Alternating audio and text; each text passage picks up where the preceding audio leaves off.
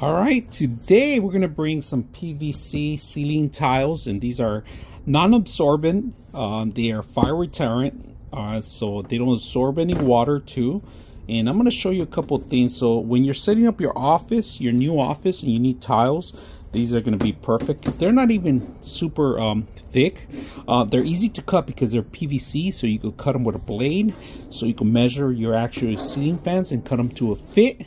But these are flexible. If you guys can see, they have a flex, and like I said, they're fire retardant, so you could burn them and it's just gonna smell like plastic, but that's all you're gonna see. If you guys can see that, it won't start on fire or anything like that. And then water just automatically goes down, if you guys can see that. So I'm gonna show you once again. It takes a couple of minutes, seconds to actually start drying up because it's non-stick, non-absorbent, also great insulation too. Look at this. This is just burned plastic. That's all it is, PVC. So hope you guys enjoy the video.